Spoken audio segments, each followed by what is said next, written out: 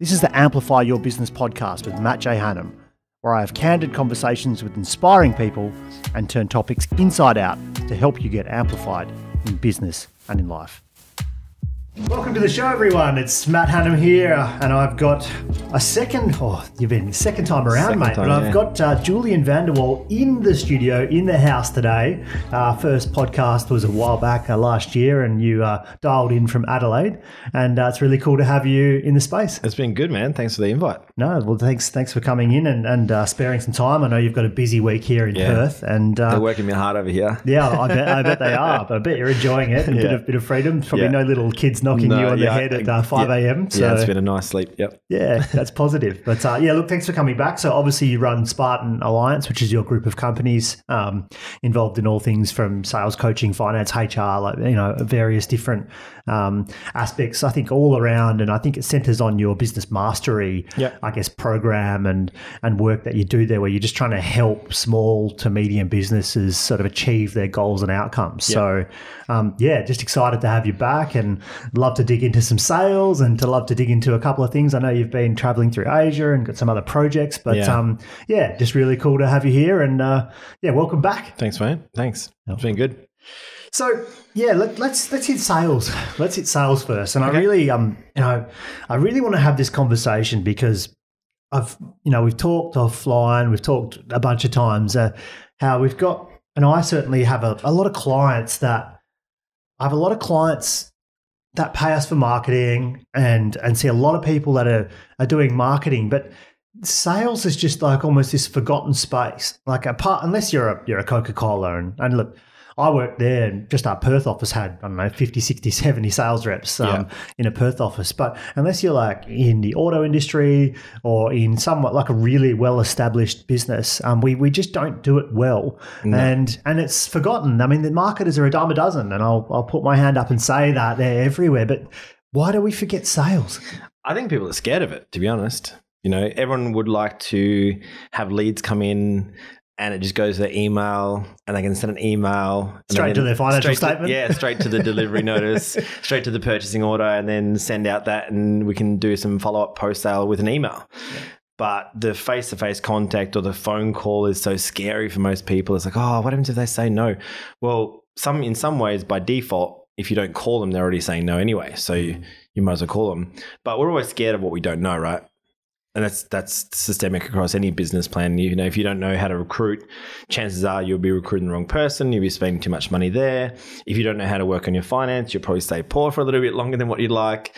So we're always scared of what we don't know. But from the sales industry, that also goes back even further from, the amount of meetings that I've gone to, and let's say 200-300 people in the seminars. Like, put your hand up if you're a salesperson, and there might be 3 of us. You know what I mean? Yeah. And everyone else is like, oh, I don't want to be a salesperson. I don't want to be classes. I don't, if you go home to your mum and say, I'm going into sales, like, oh, or you say your grandparents, I'm a salesperson. Like, oh God, not another one, Whereas these days, that there's still some cultural issues with being called a salesperson. Mm. But if you run a business, you are a salesperson. You are, right? I mean, we all are to an extent. I mean, the old line that if you're an employee, then you have one client, and you've had to sell your way to that one client, and you have to do the work every day. Anyone had a relationship? It's no different. A relationship, but some people sell themselves too short. I mean, you've got 3 little girls, right? I mean, you have to sell a story constantly on what you want to happen. Values, discipline, why they can't have the chocolate before dinner. It's constantly selling. So, I mean, socially we're selling ourselves. When you meet people, you go for job interviews. So I think sales is, if you get really good at sales, like really, really good, your life changes. I know that sounds crazy, but your life will get better. If you've ever bought a car and you don't know how to sell, or you don't know the sales process, you will pay too much for that car, right? Yeah, they're good. They're really good. That's what they get paid for, right? Yeah. If you buy a car, just in case you're wondering, go on the 31st. That's when you buy a car. Yeah, the last day of the month or financial year. 4 o'clock on the 31st. And you get a really good deal, right? You get the best deal. You go there on the 1st, and they don't need you so much for that day. Yeah. But everyone's trying to hit numbers. But they do, right? And we don't even necessarily begrudge it in that process, because you're excited about a new car, but then they move you between the departments, and hey, have you thought about this and this coding, and then do this and that? And most of them are pretty bad. The upsell on the Scotch guarding or the leather cover or the paint thing. Like I literally, ceramic coating, we just bought a new car because we've got 3 kids under 4, so you have to buy a new car for that. That's a good question. I should ask you that. I don't know what to do. I'm about to have a third and I'm like, You need a bigger car. What car do I need what am I going to need? A tank to fit this thing? Yeah, the H2. for like as long as I can remember, all I've ever said to my wife Tash is that I'm never driving a minivan. And I said, I'm never driving a minivan. And now, like, I'm staring down the face of either, like, maybe a Land Cruiser, but I don't even think that you can. I mean, how do I get 3 kids in Mazda 3? CX-9, yeah. Mazda CX-9? Yeah, there's about 4 or 5 cars that can fit 3 baby seats in the back. That's it, yeah. Mazda CX-9. But so that now that we've crossed off the important questions, that's right. I'm glad that we had to get you to travel to Perth for that. But we do. What I find really interesting and fascinating around that sort of in the mindset is that so many of us as companies, like either through our product or a service, we want to help people, but we're afraid to communicate with them, and especially on that front end, and decipher whether or not we can even help them. And how and when do you think this dirty word of sales is going to change? And how do you sort of approach that when you're trying to help people? And because really when you're out there helping someone with their sales process, you're trying to help them achieve their business goals anyway, right? Yeah. I mean, that's what you're doing. For the most part, we spoke a little bit before the podcast in the sense that most business owners are not even problem aware of their sales process. But if you're in sales, if you're in business, even a hairdressing salon, and you don't literally have a documented sales process, you are losing money from every customer that walks in the door, right? So by not having that sales process, and I'm not talking about one that, oh mate, is just got a great personality. That's not a process. That's a personality. I can't teach Matt Hanham's personality. You know what I mean? I can teach the skills and the systems and the structure behind it and use my own flair and characteristics and personality, but I can't teach your personality. Yeah. So and that's what a lot of small business owners have, right? Well, they're hoping that someone has a good personality to sell their product. Well, even themselves. I mean, let's face it, because many will just sell themselves as the owner. Like, let's call it a partnership that's running a hair salon, or the mechanic that's got a small shop. Yeah. I mean, basically, they're getting referrals based off their personality. Yeah, and sometimes their title. Yeah. So if you're especially hairdressing, I'm the owner. I want to see Mary because she's the owner, so I feel special because she's got her time as the owner. But unfortunately, Mary as the owner is unscalable in 4 shops. Yeah, definitely. I mean, Mary can't do haircuts at 1 o'clock in 4 shops. And I've seen people struggle with this, where they've been the flagship of their business for 15 odd years, and they just can't scale that out because they can't provide to anyone else what they've done. Yeah. And they can't even pass off a 10-year veteran client. Even if someone they trust and that client's known for 5 years, they still can't. It can't not be the owner. And even if the owner's 75 years old, they still want to only talk to them, Yeah. They're trying to remove themselves. It's like, oh, maybe this relationship, but you've been with us for 20 years, But with humans, and that's where the difference between forming relationships and rapport with customers and having that, following, pre-online following, actually following the people, there would be a reason why you would go to a coffee shop. It's not just a product. It's the barista. And on Wednesdays when Jack's in there, that your coffee is going to be good. He remembers your name. You don't need to, Like, bang. Matt gets a latte, flat white, 2 sugars, just bang straight up. They're the best, hey? Yeah. Like when someone knows you, and like the experience of buying a coffee, for example, is huge. Yeah. That's the difference. But that's not scalable to an extent. Like, but it should be a process. Yeah, but if you could process it. So to use Starbucks as an example, they've built a process around, obviously can't be the same as every time Julian walks in, hey, here's your coffee order. I know you. It's good to see you on this Wednesday morning. But they can make you feel special in a way. At when least you get your name called out, everyone loves their own name. Yeah. Right? Julian, oh, that's me. Yeah. How did you know? Oh, yeah, I told you. I told you that at the counter. But even when they call it out, there's a little bit of a, you know what I mean? So that is definitely a process that everyone should have or can have. Easy. So largely, it feels to me like it's, and I've talked about this a little bit, I think, in Simple Minds podcast and other things recently, but we have I think, to me, if I was to dissect it in very broad layman sort of terms, we have this fear of success. And I think that's part of the reason that sits behind us not wanting to get out there and sell ourselves, because we're worried of what that might look like if we were actually to truly succeed. Yeah. I mean, I've never understood that one until I've gone into different ventures, and I almost thought to myself, maybe that's me too, in some way, because I've never understood that when I was early in my business career, 10 years ago. Oh, scared of failure. I get that. That's pretty simple to understand. Scared of success. Like, I don't get that. And then as you embark on bigger ventures or ventures that are so far outside your comfort zone that you need to grow so much further for that venture, I was like, oh, maybe there is a part of that. You know what I mean? As you go into further in self-discovery and self-reflection and more self-awareness and maybe I do have a part of that. Maybe that's in all of us in some way. Maybe I don't know what I would do. Maybe I can't manage a group of 20 or 40 people, and maybe I can't manage 14 companies around you know what I mean? So we actually get caught up in the maximum growth potential, and we've only got one shop, right? What if we do go nationally? How am I going to manage 14 locations? Like, dude, you got 6 people in one. Let's just work on 1 and then 2, right? Because before going from a sole tradership to a sole trader to a bigger business of 2 or 3 people, you probably didn't think that you could do that at high school either. No, right? Exactly right. So, and I think we hide in the perceived perfection, where no one can do it, as well as I can. Great way to not scale. Yeah. Great way to not scale. But it's great way so to stay common, doing right? everything yourself, you know.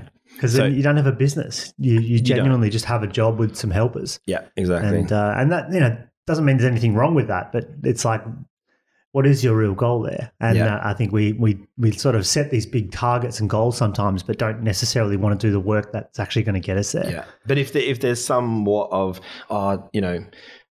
they can't do it as well as I can, there's a bit of ego in there that you kind of, in some way, unintentionally don't want someone to do it as good as what you do, because now you're not needed. The new company you're talking in digital signage, the new company that we're setting up, I'm kind of in some way outside of booking meetings and closing deals.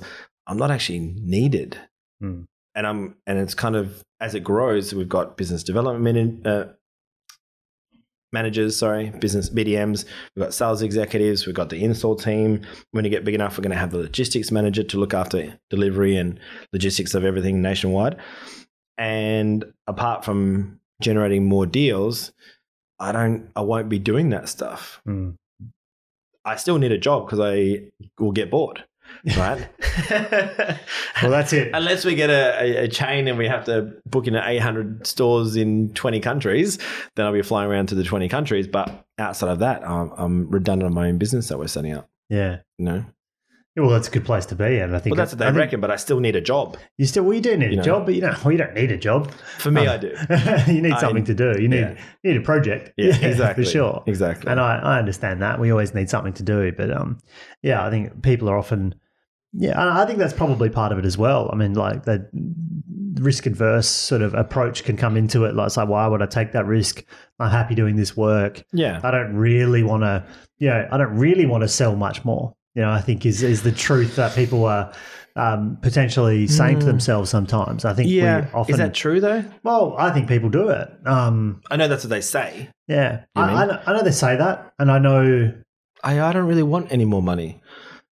Really? No. Sorry, I don't think they say that. I say that they don't really want the extra work that comes with it. Oh. They're sitting in a comfort zone type arrangement that they're like, hey, we want to grow 50%, but they don't really. Like, they actually don't want to do the work that's required to get the growth. They would love some more money harvested off the top, but actually they're kind of comfortable. Yeah, that's right. Even if they're not necessarily doing very well, they're comfortable in that space. If they're doing well, I understand. If they're not doing well, there's some BS in there. There's definitely some emotional or there's a limiting something going on for sure. But in saying that, I was watching that show Succession. I don't know if you've seen that one. No, I haven't. Basically, it's a mega media family running a multi-billion-dollar company.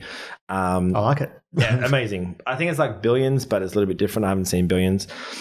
But the shit they go through to have that money, I was like, they're getting sued. There's this, there's blah, blah, blah. There's PR, bad PR of something. Someone's trying to get them. It was like, I don't think that's good. I don't think I would want to have all that cash and still deal with all that rubbish. There's no time, they're away on their holiday home with all their family, but they're dealing with a major meltdown or something. One of the companies maybe not that much. Well, I think your problems just get bigger, right? And I think the challenge with that is whether you can handle it. Yeah, and I think that's where we will often sit on the spectrum of what we can handle. I think which is why sales is just so, so not the forgotten art, but it's pretty close to it. As a word of like, we can often start a business as long as it's a similar business to others in an industry.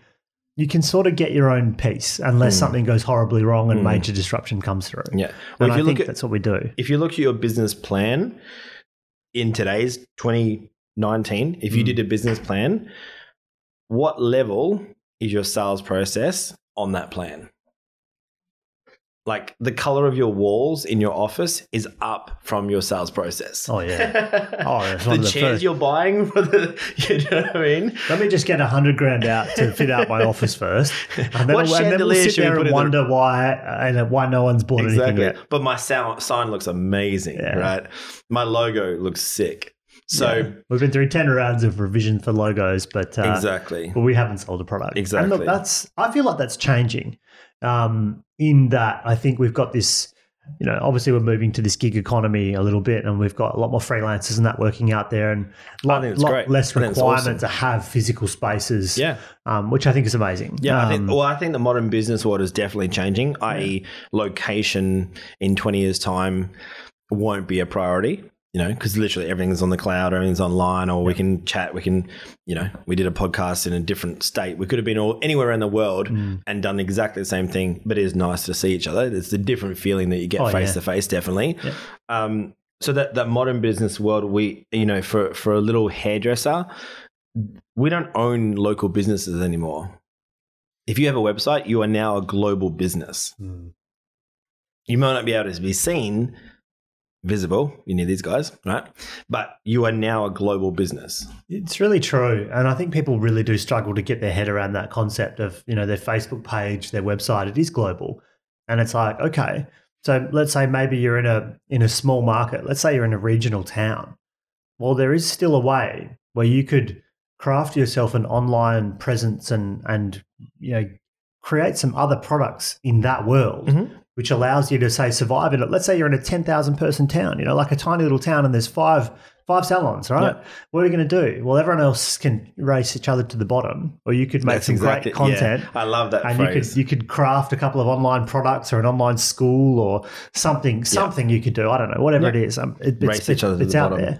It's true, isn't it? Yeah. Let's undercut each other so much that none of us are making money. But we're all global. We're all on the internet. If you've got access to an FPOS machine, you're running through a phone line or the internet somehow. Don't need that. I got Afterpay. Yeah, you've got Afterpay, you can do whatever you like. But if you've got a phone, then you can do it. So and we've used the salon example heaps, but what if I'm a tradie? Like if I'm a tradie and I've maybe got a couple of guys, and often I'm busy and sometimes I'm really struggling. Like how do I get better at sales, and how do I focus on that and make it the heart of my business and sort of use it to take away my problems? Yeah. So biggest thing about sales is understanding what your customers' needs are. Needs, fears, doubts, concerns, beliefs. What is it? What is the problem they're actually fixing? If you're a plumber, you're not just fixing the toilet. Yeah. Right? You're fixing the ability to not have everywhere. A mess. You can swear on here. I didn't want to be crude, So you're not actually just fixing the toilet. You're making, I wouldn't know how to do that. You mean? If my roof is collapsing and there's a hole in the ceiling, there's water coming through, the roofing guy, I don't know what it's called, the roofer, right? He doesn't just fix my roof. He makes sure that I don't get electrocuted or my whole power goes out because the water goes into my downlights. Like he's not just fixing a problem, he's saving my life potentially and not having further problems happen, right? So whereas most people just, I'm just a baker. Well, you're providing a loaf of bread that people are going to enjoy, that they can have avocado and bacon and some poached eggs and some dukkha on top and some beautiful olive oil. Sounds good. Hungry? Didn't know we were doing a cooking show. So you're actually, every product that a business has. So if the vision that you have is just making hot cross buns, you're providing an experience that people can come as a family and enjoy Easter together, right? So someone actually said, I just sell houses. How do I get inspired about selling houses? You're providing potentially a family's home for the rest of their life. That's a pretty cool thing to do. Yeah. The person that just sold me the CX-9 didn't provide me with a car. You provided me with a safe vehicle that my whole family can enjoy and sleep in, thank God. And I get to listen to ABC Kids all day. Get to listen to ABC podcast. And watch Bluey. That's right. Anyway, we'll move on. I love traveling. So every product that a business owner has or does, if you think of it as a bigger than just a product and the experience that product gives people, your product will probably be different to you. Therefore, the sales process is easy. So you can attach a different, attach more than just the monetary sort of value on what you're doing. Someone didn't pay $500,000 for a house. They paid $500,000 for a home that's invested, that becomes the kids' bedrooms and the toys and the Christmases they have and the birthdays they have and the scars they have from the trampoline. That's what that home provided for them. They provided with a safe house that they can come home from school and work and come home and then bring their family back to them. And when they have kids, potentially not so much in these days, but when your grandparents had the same house for 45 years, right? That's what that $500,000 did. It didn't just give them a roof over their head. Anywhere can do that. A hotel can do that. So it's so much bigger than what people are thinking. But if you sell, quote unquote, in that way, or more importantly, get people to buy in that way from you, that like sales. Still don't, right? I mean, we help a lot of people in the building construction industry, and in so many ways, the content that gets put out is not really tailored around what it can provide for your family in a home. Like it really isn't. It's more around pricing and here's the extra bits and pieces and this many this. It doesn't, as much as we often try and get a lot more lifestyle and family and some of those benefits that you talk about in there. Typically the market just wants to push those features. Like they don't want to do anything else. They want to push price and features and leave it there. But there's just so much opportunity to sell a different story. And you're right, like especially the home. We're in Australia. This is the place. We have the Australian dream. Everyone wants their home. It's been crafted that way. Yeah. So we buy up all our own property. Yeah. I think the banks crafted that. Yeah. Dream. Well, I think it's been crafted very well. The four biggest banks are the controlling the CBA ad. The irony is that we all own the banks through the shares, and we own our own properties and mortgage them to ourselves. The dividends aren't paying me that much. And well, no, they're not. But someone's getting paid, and we're so wealthy off the back of basically anyway. Yeah. But there's a guy, Emil Jurizic or something. He's all over Facebook. He's selling an $8.8 million house. I think it's in Ascot up in Brisbane or something like that. And he's giving away, or the developer's giving away a free Lamborghini. Now that $8.8 million with a free Lamborghini, or an $8.8 million Lamborghini with a free house, whatever you want to call it. The person that buys that, it's an incredible house. Like if you check it out, it's incredible. The person that buys that now with all the media around it is not buying the house. They are buying the status of what that media did. And I bought that house that everyone saw, millions of people saw around the country. That's who's buying that house. It's like over here, we do like the the telethon home, for example, and where someone who buys at auction this home that's been crafted by all these different people that have donated bits and pieces all the way through, and it all goes to charity. I mean, they're paying way over, they're paying way over the market price typically for these types of things, but they're buying a story far more than than just the product or just the outcome that they're looking to achieve. And I think we just don't talk to that enough in our marketing, but then at the sales level as well is the same thing. And I think what I do see is there's not enough rapport being built to even get into those conversations. Nah, but the business owner is not setting up a cafe to give me my coffee that's going to make me feel good and perform well for the morning, and the connection that I get with Jack down the shop, and he remembers my name, and that's not what the business owner thought he was getting into, but that's what you're into, right? When I get my nice ham cheese toasted sandwich and it's buttered on both sides and it's beautiful and delicious and warm, and you must be hungry. Yeah. So I'm a chef by trade, so it's easy for me, right? So he didn't sell me the sandwich and the coffee. Yes, he did, but he sold me a bit of energy. He sold me a bit of comfort in the morning. He set up my day properly that I can actually perform a day. That's what he sold me. And for $10, $12, I think it's a pretty good deal. It's so true. I mean, look, we're sipping away at a couple of coffees now. And as much as I think I enjoy a bit of caffeine and that, for me, it's not about the liquid that's being drunk in this thing. It's just the habit of... With 3 kids, I promise you. Well, sometimes, but stimulant in it. Do you know? Yeah, I mean, I can't complain. A bit of caffeine's good, but often I'm not going for it for the caffeine. I'm going for the comfort of the experience, the exercise, going for the quick social walk outside, the 8 to 10 minute gap from meetings. It's there's different things that we do it for. Bit of fresh air.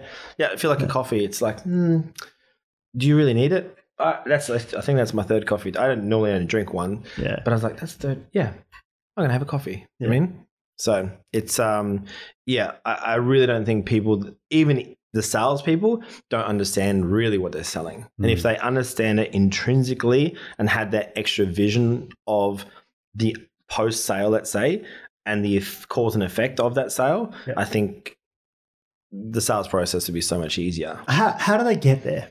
How do they learn this? How do they start to reposition, I guess, their conversations? I'll put my website link in the yeah, well, no, that's too.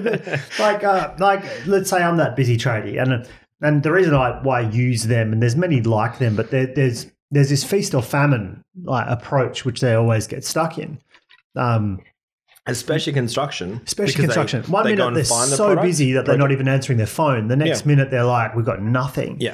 And so they've got this real challenge around, if you said, okay, here's a follow-up regime, here's other things, they would be very challenged by that, because 1 minute they're working from 7 till 9, 7 days a week, and the next minute they're standing there with nothing to do, hoping the phone rings. How do they craft, or how do they try and even out their pipe, so to speak, by using this, some sales techniques? Well, first of all, spend an hour, just 60 minutes in your business. If you don't have an hour in your business, you need to spend an hour on your business, right? To find the hour in the business. Yeah. There's a good reason why you don't have that. Yeah. Find the hour, right? And then you'll find some more. So work out what makes it go up and what makes it go down. Is it seasonal? Is it, construction is that feast or famine where I've got so many projects and then I've got nothing? Well, how did you get those projects? You probably were working on a few months and had a few leads coming in, and then you close the deal, and then you're like, oh my God, I closed them all at once. And then you were doing all the work, and then you had to get more leads again. Yeah. Right? So just a bit more structure in the week. If you're on site construction, perfect, like I said, perfect example. If you're on site, spend an hour a week out of your week somehow. There's plenty of times driving, and you just call a few businesses to slowly drip feed some more stuff coming in. Yeah. Because you don't want to be working from 7 till 11 for 4 months straight and then be not working for 2 months. I mean, that everyone even talks emotionally, about balance. That's not a balance. That's crazy. It'd be much easier to go from 8 till 6, 5 days a week, all year. And just build a habit, make those 5 to 7 calls when you're in the car driving or whatever it looks like. Or connecting with people. Okay, you finish a job. Oh, who else do you think would be, or halfway through the job, even better if it's a 2-3 week job at the start of the job. Oh, fantastic. Well, we didn't finish this. Do you know anyone else? Just ask. And is a lot of this stuff just systems, you think? Like, is that what you would just build in little habits? Like, yeah, it's just, we're all full of habits. Yeah. You know, when you go into a dark room, what do? Turn the light on. Like, you don't think about it. It's a habit, right? When you wake up in the morning, first thing you do, probably these days, check your phone. That's probably what most people do. Yeah. It's a habit, you know? So brush your teeth, the way you dry yourself after a shower, it will be exactly the same every single day. So I see a lot of people with underperforming sales teams or salespeople, and sometimes there's market factors there. But let's just forget the market factors that might be there. Why, there's I see a lot of entitlement, and I see a lot of poor activity in the approach. Like, what would you do, or what would you say to someone that has let's say a 3 or 5 person sales team, or even just one person who just doesn't seem to be getting it done? They've got okay lead flow, let's just call all things else equal. Mm-hmm. How do you inspire them, and how do you get them to take it to another level to help you in your business? Or if you're the business owner and you're in that type of space, I hope that you somehow can do something in the sales process. If not, you will need help. It's that simple, right? Yeah. Secondary to that is industries change, regulations change, businesses die, but the industry is still there. So, when GST came in, some businesses goes, oh, can't do it. And they actually quit before GST came in. Yeah. Right? You didn't even try. You just thought, 10%, I can't do this. But I don't know, there's probably more businesses now that are running with GST than there was previously. Obviously, there's more per capita is still, Yeah. So, but if you need to have a sales process, that really helps, because then it doesn't change from person to person. And if Johnny comes in and Matthew comes in and Sam comes in and, Michelle comes in, there's a documented sales process or a sales program. And anyone that's, let's say, in residential sales, i.e. for display homes or whatever, solar panels, anything that you have 3 or 4 people on the road doing sales, there has to be Otherwise, you're just hoping that the personality matches your clientele. Yeah. So if I've got 3 or 4 people on the road, I've got some documentation, but it's not really quite being followed, do I need to roll through an attrition sort of process, or can I reboot a team? Like, and have you sort of successfully been able to do that? Because one thing I sort of come across is a real frustration from business owners, but they've got some core people that have been around for a long time, and why it's so difficult is that these people have produced a lot for them over time, but they haven't necessarily moved and changed with techniques. And I'm going to ask you the question about where we're going forward with sales in a minute. But what can you reboot a team or a couple of team members like that, or do you need to let one go to help reshuffle the team? I know that's probably a real general question, but is it possible? And how do you find, like, where do you find the motivations? Because if they're already a commission driven, I assume with base and phones and cars and things often are in play, but let's just say they've already got a commission space where if they do more, they'll make more. Yeah. So they've already got. I love it when people come, how do I make more money? Yeah. Do one more sale and I'll pay you X. Yeah. do 2 more sale, I'll pay you 2X. So how, like, if they've already got that opportunity in front of them and they've had it forever, but they're in a comfort zone of sorts and they're not pushing themselves, how do you get a team to perform? Yeah. So culture is not necessarily about having fun. And that's where especially a lot of the young millennials, and they want to have fun in the company. They want to have beers in front of that. They want to have a ping pong table, which is great, but fun is not culture. Performance is high performance is culture. Yeah. So how do you create a high performing team and with that has that culture space? As a company owner, you coming in hot and heavy will probably be a good way to lose the longer serving people. Yeah. Because you're right, they've been there, the company, especially an established company. The guys, I was dealing with someone from a printing place, and the guy had literally been there for 18 years. Yeah. And that's common. Look, I'm telling that, I see that a lot, right? I was actually talking to a projector company, state manager, and she'd been there for 23. Wow. Now, for her to change current processes is virtually impossible, but we can improve them. As the company owner, if you've got someone there for 23 years, you potentially will need another voice to come in to fix any problems, because if you're the company owner, right, we're coming, it's like, this is, what the hell? What are you talking about, Julian? Like, mate, I've been here for 23 years. I was there when you started the company, and now you want to, this is just so incongruent to what we've just done. So you're going to get a lot of potential backlash. You need to have even if they're somewhat willing, right? I mean, like even if they sort of want to be part of some change and some growth, I think changing, a quarter of a century worth of habits is hard work. We struggle to do those things in our personal life. Yeah. So how do they do that in their business? I can't even get some people to turn the light off at home, but anyway. We'll just be able to automate it soon. Basically, we'll just do it with your phone. I need everything on a PIR. No movement for 10 minutes off, right?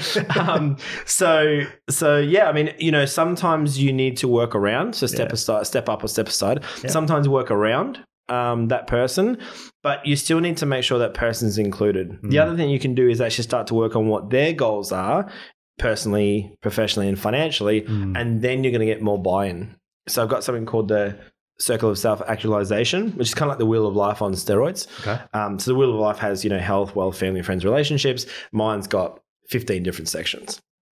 So to really chunk into your purpose in life, how you feel, spirituality, creativity, all those sort of things that can actually really help manage where your life is at right now. And you're right, that comfortability, 25, 23 years later on $90,000, whatever it is, plus some comms, car, phone, is very, very comfortable. It's a tough space because there's a lot of, these are very common. There's a 50-year-old that say they've managed to move their base up to 70, 80, 90. Yeah. They've probably got a good 10, 15 years into their mortgage, and they've bought at a time where it wasn't high. Yeah. They've had kids then. They've sort of hustled their way 15 years through busy markets. And let's face it, most of Australia has been pretty solid busy market for the last, say, 15 years. And their base and their outgoings at home, their outgoings are probably reducing because their kids are getting a little bit older and the kids are starting to do their own mortgage thing. Is coming down. They get a car, the phone, their base is high. Yeah. And sure, they've got a commission incentive, but they just don't need it. Well, that one is my, Peter there's not much I can do with Peter. Yeah. So if I'm trying to get maximum performance out of Peter and I want to get him from 90 to 150,000, but now he has to work an extra 2-3 hours a day, Peter will probably not do that. Yeah. Unless you talk to his caravan that he wants to buy or something. Yeah. Or find something, right? Exactly. Or say, look, Peter, you're 55 years old now. How about we do this for another 7 years? We will do another $40,000, $50,000, $60,000 a year for 7 years. That's, a couple of $100,000, put that into your super and set yourself up, and that's it. Maybe that'll inspire him. Or maybe if you do this for an extra 4 or 5 years, you can retire 5 years early. That might inspire him to not work. But you know what? He probably wants to get out of the house. How many Uber drivers do you see, or taxi drivers do you see, a 60-year-old that they've retired? They're just doing that a couple of days a week just to get out of the house. A lot, hey. I definitely see a lot. And it makes sense. That. I can understand why, you often jump into a pretty nice car and they're just doing the day trip where they're just cruising around to the airports and they won't work at night. And mostly I'll Uber around during business hours when I'm just jumping in and out of certain meetings. $100 a week. I literally caught one here. Yeah. You know what I mean? It's pretty amazing. The guy was, and that he doesn't really want to have a boss. No. And that's okay. Do you mean? So for Peter, maybe I can inspire him to do a little bit more, but he gets his 4 weeks off. He goes on his cruise, twice a year. He's got a very, he might have the mortgage already paid off. He's got a couple of $100,000 in super maybe. Yeah. And he kind of does not need to do more to have more because he doesn't need more. Does it make sense? But you can't have 4 Peters, can you? If you do, you need some young blood in there. Yeah. But you got to make sure that the old boys culturally don't undermine the new wave that you want to kick into it. Yeah. Yeah. And that's what I mean. I mean, not talking age necessarily, but just like that mindset. Because I also see that mindset in a lot of younger people as well. That similar kind of mindset that we're talking about, an entitled sort of mindset. And just not thinking that they have to work hard. Yeah, sorry, Peter. Peter, you've just been made redundant. Sorry, mate. But like I do see that mindset even through younger people, and I think that's dangerous for them. Very. Especially when you're young. Especially You've got young. heaps of energy. You got know? a long way to go in your career and what you need to achieve to survive, if anything else. But that culture, you're right. Like I often see attempts at change and, hey, we're going to do this and you guys have to jump on LinkedIn and do this and that, all these and they struggle. And then you'll bring one or two youthful members, useful in mindset, strategy, more than anything else. Yeah, that's right. And then there's just a massive civil war that goes on. Yeah, that's right. Yeah, you got the north and the south, right? Yeah, like just this huge civil war. North of the middle age and south of middle age. and all it does is cost the business. Yeah. Because there's a lot of experience in the old guys and a lot of like contacts and knowledge and all this, but they both sides resist the fusion. Yeah, that's right. Yeah. And in some ways, especially in the sales, let's say I've just got off the top of my head, printers, they normally have very old school people and the young. It's mainly run by the old school. Yeah. They're the old boys. They're the ones that have got clients. They know every business. They've been in, Fremantle their whole life. They know every street. They know every business owner. They've been there when the new business, the new commercial building with residential towers on top and the retail down below, that was an industrial area 35 years ago. And they remember Johnny that had that factory. Do you know what I mean? Actually, they worked in that factory. Do you know what I mean? So you're going to have those people, but you need to make sure that everyone is on the plan, on the same mission. You mean? So if the vision necessarily changes and you go, right, we're doing well, but all of a sudden our competitors getting a little bit more closer to us. They're taking more market share. Our sales have dropped back a little bit. We're getting a little bit too comfortable. But, comfortability is a great way to start going out of business. Right? True. And the worst thing about success, it's a very dangerous place because it's a great way to stop doing what you did to get there. Yeah. And my favorite quote, such a trap. Good times cause bad policies, I say. Because when things are good, you don't need to be great. You don't need to have your policies to the T. Yep. Right? It can be very wishy-washy and we can get away with it, It breeds bad habits, hey? Very bad. What was this quote? What's your favourite quote? Good times cause bad policies. Good times. Oh, that's a quote. Yeah. Where does that come from? Oh, I'm not sure. Yeah. Not sure. But it is so true because you just start to shave off. Oh, we don't have to.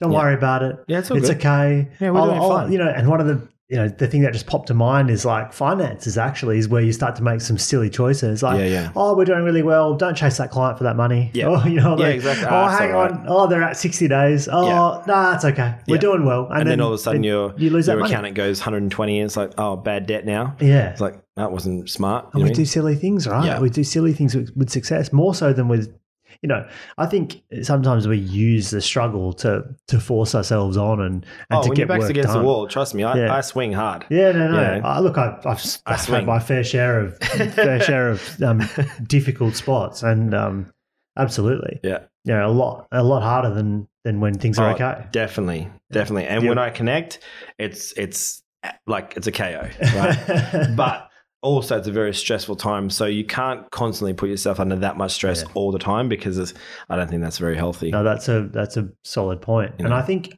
if I'm being truthful, in my past, I've used that to fuel me at times. I've probably allowed things to get to tough spots to then to find another level within yourself to work later, to do these things. And I realize that there's no self-love in that. And there's no, you're not looking after yourself and you can't use, you can't use adrenaline to actually run 24/7. Like it doesn't work that way. For about 4 or 5 months. That's obvious. And then you need about 2 months off. At least. Yeah. And if you haven't built it in those, you're in trouble. Yeah. Right? But with 3 kids, or one on the way, congratulations, one more. Thank you. With 3 kids, you don't have that thing. Things change, So it's your mindset changes. You're tired, right?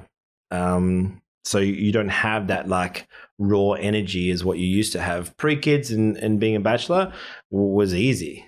I mean, isn't it funny? You look back and you're like, wow, I had more time than I knew. Oh, man. Like, how easy was if I only knew. Yeah, I know, right? It's yeah, but I mean, you only know what you can know at that time. It takes 21 years to become 21. But yeah, I mean, I don't think I look back and look at when I was younger and I wasn't trying. I definitely was trying pretty hard back then and working my butt off. But yeah, it was a lot easier. That's for sure. You know, your sleep that you don't get. And when that third one, I remember when the third one was born, not to scare you.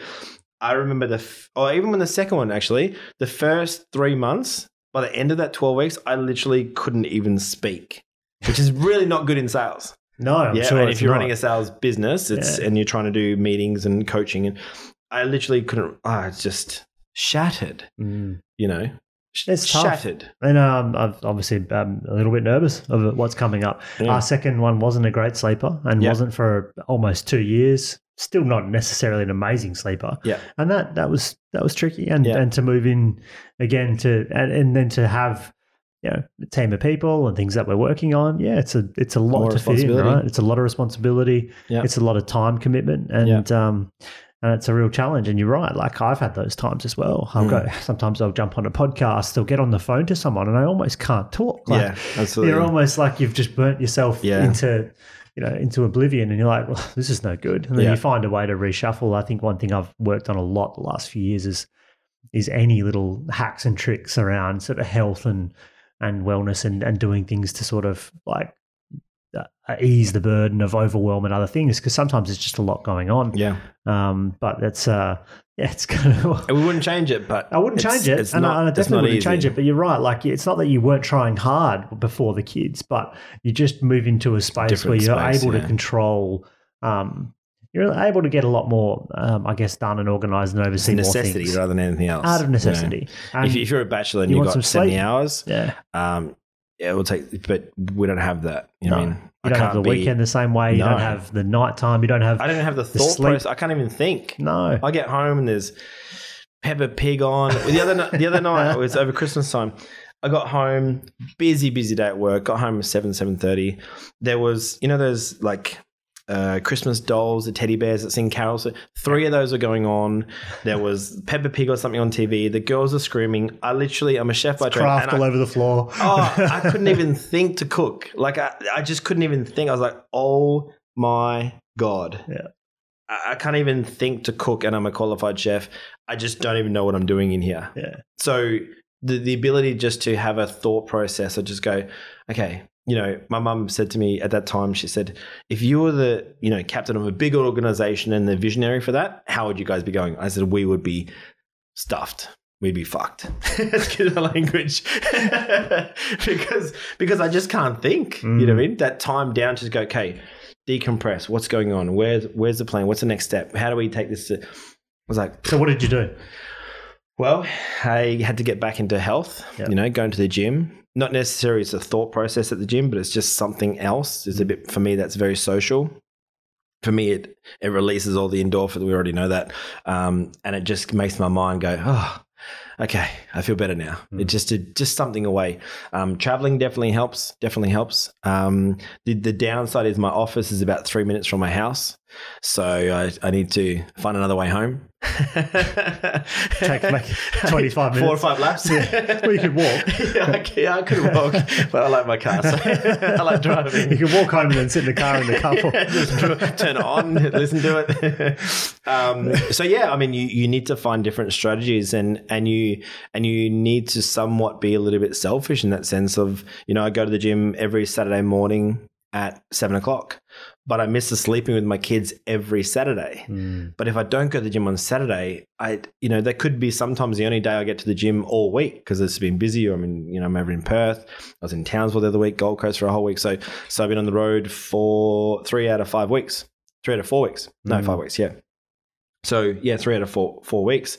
That's not normal, but that Saturday to me is like, I do miss the sleeping with my kids, and that could be the only day I sleep in because Sunday there's tennis and there's swimming and there's they're only 4 years old. So I'm looking forward to when they're teenagers and we've got to go to 3 different places. All the different sports like all afternoon. Yeah, exactly.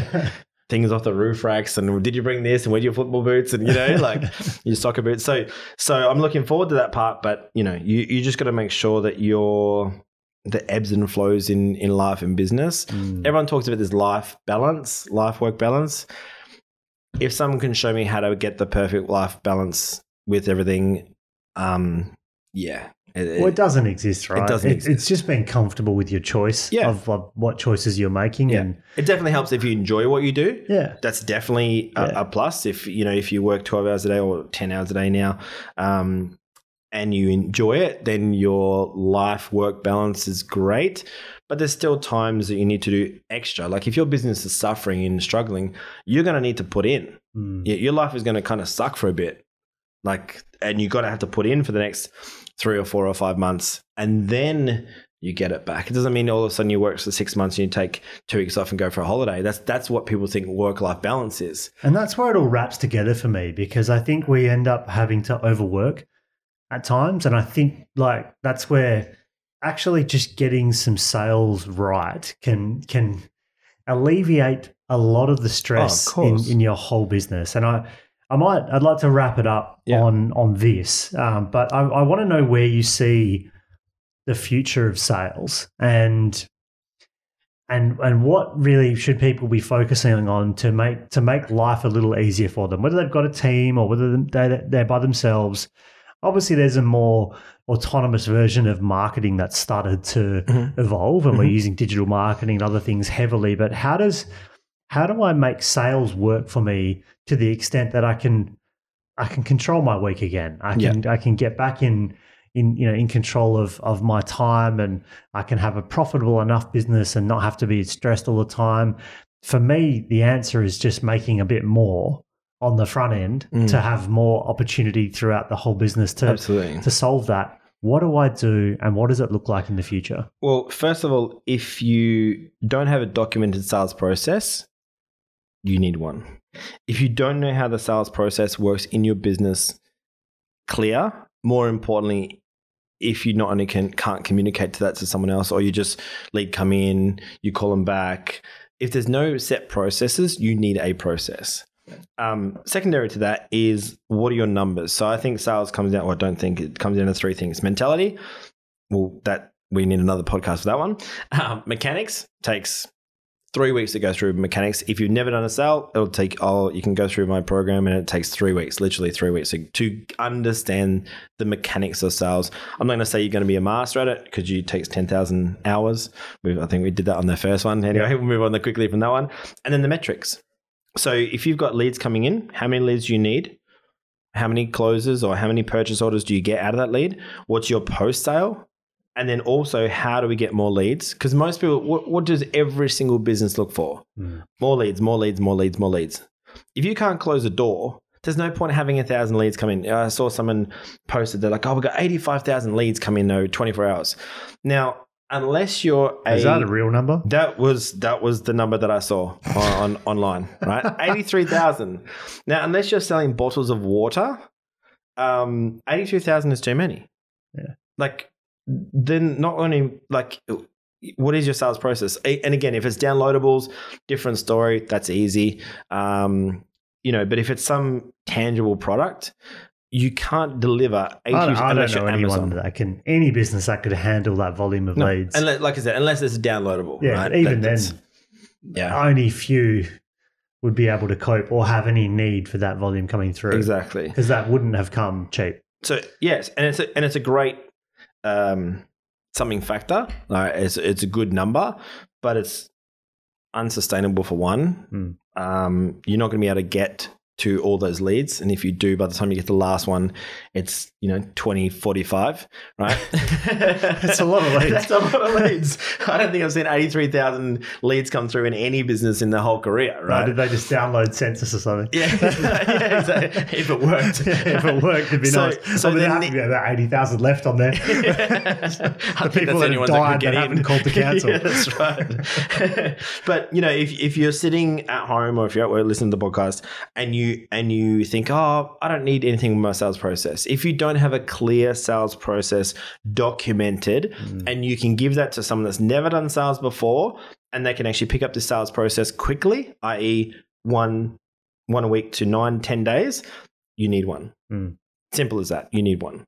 Even if it's not for you, you need one for everyone else. So I get this documented sales process out, and what do I use? Like, there's apps everywhere, there's systems. Like, what would you recommend a small business use? Just start writing it on a piece of paper. Just write it down. Yeah, everyone's gone digital. I can't, my phone, wherever it is. In the calendar on my phone, I can't see anything. Most of us, if you look at the way we learn, visual, auditory, kinesthetic, most males are visual kinesthetic, right? So we need to do something. So if you're a visual person, and also in sales coaching and systemic, they literally will talk at the person and hopefully they pick up the information. So when the person's actually on the field doing the sales and sales activity, most people can't remember what was heard because there's music in the office and everyone's laughing. And so the coaching is actually a little bit wasted. But if it's visual, at least they have a chance of remembering what's going on. If they write it down themselves, it's even better. You mean? And I'm not, pitches, we were talking before with someone gave a pitch. Now, pitches, some people hate pitches. I prefer pitches, especially with people that don't do sales. But also what I go through is every line in that pitch, there's a reason for that. So I talk about reaction, response, results. So every single thing that I say in a pitch, there's a reason and a reaction and a result that I'm looking for from that line. Yeah. If I said, let's say, residential house sales, right? Oh, do you have any kids of yourself, Matt? The reason why I'm asking for kids is not only to build rapport and relationship with the customer, but it's to work out how many bloody rooms you need. Quantifying, right? As well, yeah. So it's the qualifying questions and quantifiable questions that no one's asking because they don't understand the needs of the customer. Or they're just trying to sell a house, 3-bedroom house. Now, you could buy a 3-bedroom house. We bought a 3-bedroom house, then we had 3 kids. Now we need a bigger one, which wasn't ideal. But anyway, didn't think that one all the way through, and a bigger car. But if someone said to me, me and my wife now, how many kids do you have? Oh, we don't have any kids, but we're looking at starting a family. Okay, cool. How many kids are you looking at having? Now, the difference between a studio apartment or a 1-bedroom apartment versus a townhouse versus a 2-story, 4-bedroom house is very, very different. What are your budgets? Now, that's the easy questions. How long have you been living here for? Are they type of stable person? Are they new to the area? All those sort of things, if you actually get into the mindset of what the customer is going to try and purchase it for, sales is easy. Yeah. But most, what would you like on your hair? How many times do you go to a hairdresser, a new one? Oh, what would you like for your hair? And you have no fucking idea. Yeah. What to say? What's going to look good? Can I have that one out of the magazine? You're not Brad Pitt. Damn it. Your hair's not long enough. Well, I don't know then. I'm out, Yeah. It's like when someone you ask for a drink at the bar and they don't have the drink you want. You're like, I didn't have a secondary. Yeah. It's like, damn it. I didn't think of 2, right? I just thought of 1. So by asking the right questions and knowing intelligent questions, working with different businesses around the place and say, do you think this is a good product? Is a really unintelligent question. Because what the customer's going to say, actually, it's pretty rubbish because that's just rude. You mean? Do you think this microphone's a great microphone? Yeah. Oh, the customer said yes. Only because it's not natural for a human to say no if they like the person. Do you know what I mean? And also when you're in rapport with someone, if we're talking about, let's say, motor racing, I love motor racing, and someone doesn't like motor racing, it's very unlikely we're going to have a conversation about motor racing, right? But once we start having those sort of conversations, moving in, building rapport, it's that push-pull method. And language is important, right? As well, like what you've just said there, you've crafted a question, so it's pretty hard to answer anything other than yes. Yeah. And those things are important pieces of the puzzle, and understanding that and just becoming habitual in something different than what you might, because it's just learning small things. Yeah, absolutely. And I know some people obviously just have it and crack it naturally, and they're not necessarily focused on saying these things, but I guess that's experience too. Yeah, absolutely. Yeah. Absolutely. And like I said, the documentation isn't just your script and, hey, when this customer calls in, then we send an email, then we follow up, and on day 3 we do that. That is important because then you don't miss any people. Yep. How many, especially dealing with the clients that you deal with, how many thousands of dollars are sitting in their inboxes somewhere? Like a lot. Thousands of dollars sitting in my inbox. Yeah. In our own, Messenger, Instagram, emails. Oh, what about this? And then you don't get back to them. They're just like, unanswered responses. Yeah. Especially as you start to grow anything, you know, like for example, an Instagram account or anything else, you do miss things. Yeah, absolutely. If your inbox is empty, then you haven't been working hard enough. Yeah, and if your inbox is overflowing, then you're missing stuff. You need to work harder. But you need to. You need to get back to every single person because you don't know. You know, people reach out to me randomly and say, "Oh, what about this and what about that?" But if people don't know, you know, like I said, we're every business online is a global business. Yeah. I'm not talking about online business. I'm talking traditional businesses that do have a website. You are now a global business. But if you don't understand what that global power is going to look, feel, and be like in the public's eye, then you're losing money everywhere, you know. And also without a documented sales process, you can't work on, and without the metrics and knowing how many leads, how many closes, what they do, where they go, is there a loop back factor, is there a post sale? Some clients will do that. You know, my wife is very, very big on this online stores where she'll fill up her cart, wait 4 or 5 days, and she gets a 10% discount. Yeah. She knows that. Yeah. She knows the process. She knows the process. And she waits 4 more days and she gets a 20% discount. Yeah. So she will wait 7 days for a 20% discount and she'll buy it then. You know. So you know, you might think, well, I think that company's losing 20% every time they sell to my wife. You do? Oh, of course. Well, yes and no. I mean, they've already invested in getting her that far many times over. And at the end of the day, they need to close that sale anyway. Absolutely. Empty carts, there's, you know, if I'm not in that space, but I'm sure if I go into any business in that space, there is thousands of dollars. There's to be $1,000 in my wife's empty cart anytime there's a cart, right? Yeah, no, that's huge. And then so there's a lot of online businesses out there that aren't retargeting, you know, and cart abandonment, and it's and they're leaving huge amounts of money on the table. And you'll say, look, maybe the margin gets dropped down, but they should, and they will still have margin, but they've also invested in a significant acquisition cost to get them to a point anyway, and they're much better off closing the transaction, of course, than letting it go. And you know, but there could be a better way. There could be a cheaper way. You know, but they're keeping 20% off $1,000, $200. Yeah. If you gave my wife something else for $50, $100, cost to you, obviously retail's double that. So if you gave my wife a $100 value, cost you $50, she'd probably be just as happy with that. So. Yeah, be creative with those spaces, but just be mindful that, you know, 20% off is a lot of margin. You know, that's your profit right there, essentially. And this doesn't have to. I mean, building yourself a process and you know, working out a follow-up mechanism and even creating somewhat of a sales script or some guidelines on the questions and things you need to ask. I mean, it doesn't have to be that difficult, does it? No, it's not. Yeah, you just got to really think about it. Like I said, spend an hour and just think about, what is my customer base? What do they look like? What would they like to have out of this, you know, a garden store? What are they looking for when they when they come into my, you know, garden center? What are they actually looking to do? Is it herbs? Is it indoor shrubs? Is it little succulents everywhere? You know, what are they looking to actually do in that space? First of all, probably brighten up the area, make it a little bit nicer, a bit more homey. Feng shui, maybe, I'm not sure, probably not, but they're looking to do something out of that space. So if you can actually create that environment in their mind, then they're more likely to buy more products from you. All right, guys. Well, you heard it from the man. We get your sales process down, even if it's simple. You know, reach out to Julian.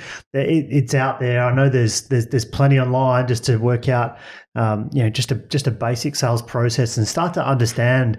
You know, what is your client? What is your customer? What are they thinking? You know, what do you need to say to them to maybe appeal to some of their emotions or other things, rather than just selling them the next product that may be cheaper than the guy or girl next door. So it's not a race to the bottom. Don't race to the bottom, and it's you know, the price war thing that we all do. As soon as we sniff some fear in ourselves, is race to the bottom, and it's not the answer. I mean. Yeah, a mate of mine often says about service companies, he always says to me and a bunch of other people I know, why don't you just double your prices? you can afford to lose half your clients. Yeah. I was like, yeah, that's a difficult one to swallow. What if we'll lose more than half? But it's true. Like, you know, you don't want to race to the bottom. And for anyone out there, whether you're a tradie, a hairdresser, or whoever you are, a service company, we're very guilty of the same thing. Just formulate a bit of a sales process. Look, I haven't been amazing at it at times, and I'm happy to say that I've got a reasonable process sort of in play right now, one that I want to scale and work on more, but it's very noticeable. It's very noticeable in the business. Maybe not on that day, but as it sort of moves and you move through 3, 6, 9 months, you see the fluctuations in the activity. And when the activity is consistent, then business is consistently good. And when the activities drop for whatever reason, because there's another focus or something's happened or whatever, then you find yourself in a bit of a challenging spot where you end up doing those late nights and hustling harder and having to get yourself back into place. So if now's a good time, spend some time on it. Work out what it might look like to just get a few more people in front of you, create a referral system, do whatever you need to do to have a little bit more activity. And if you need to get a process down, just do it. Get it on a piece of paper, write it down, right? I mean, it doesn't matter. You don't need a fancy apps. You don't need Salesforce. It's a great way not to get it done. Yeah, it's a good way not to get it done. You'll focus on that for a year, right? Working out how the app works. Especially if you're not technically minded, right? That's it. And that's it. But yeah, look, thank you so much for coming in. I really appreciate you obviously heading over to Perth this time and having a chat in the studio. It's great to have you in here. And yeah, look, I'm really focused on sales, you know, coming into the next year or two for my client base as well. I just feel like people listening, watching, that we're having conversations with just need to honor what this is a little more.